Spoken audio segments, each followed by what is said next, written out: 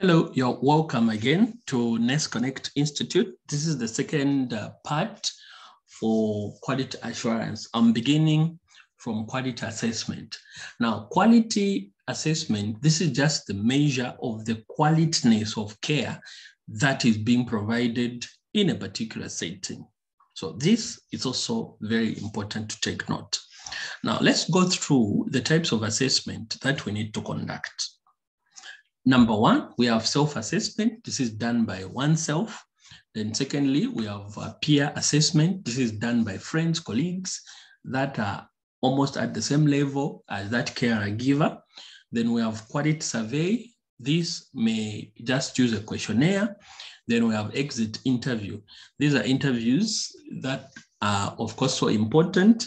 And an exit interview is an interview that will be given to a patient at the time they are leaving your institution. Then we also have an assessment to do with the equipment, that is equipment checklist. This is just to ensure that an inventory, a very detailed inventory is done. So this is so important. So these are types of assessment: self-assessment, peer assessment, quality survey, exit interview, and equipment checklist. Now, let's go to service quality. Now, service is something that I'm providing to another person. Now, service is generally defined as an experience that is felt by the consumer, who in this case is the patient or a client. Now, apart from this, it's also very important to note that service qualityness is only measured or judged by the client who has come to access that service. Service quality is about comparing performance with the customer expectations. What I'm doing, the input, and what the experience will be experienced by that patient. Okay, so service quality cannot be assessed without the patient taking part. Dimensions of service quality is actually discussed in 5 dimensions. Number one, tangibles. Now, in this regard, the tangible dimension of quality is related to the surroundings in which the service is provided. Okay, these are dimensions, okay, or parameters. So tangibles, that's important. And the first tangible we are discussing is the area, the service area, okay? So that's critical. The lighting system of your facility, okay? How is someone treated when they walk through? Secondly, reliability. So this is all about dependability.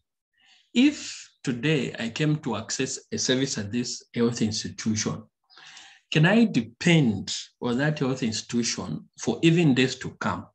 Or for example, I would come through, today I access these services, tomorrow they are no longer there. The third dimension is responsiveness. Now, responsiveness refers to the time taken by a service provider to respond to a request. If I come through your service area, how long do you take to respond to me? So that is responsiveness. Assurance, that's another dimension. And assurance in this regard is related to the competence of the service employee, the one who is providing. Am I assured that what I'll get, or the care that I'll get from this employee, will be of quality? Empathy, that's another dimension. And this refers to the caring attitude that an organization shows towards its clients, okay? Now, this calls for individual attention to the clients so as to make them feel very, very special, okay? Now, there is also an important aspect that we need to consider: approaches that are very important in terms of ensuring quality, or approaches to quality improvement. So in the next video, I will just focus on the 5S approach to managing the work environment. Thank you for watching this video. Ensure that you subscribe, spread the news that this channel is here and it's happening. Thank you for your time.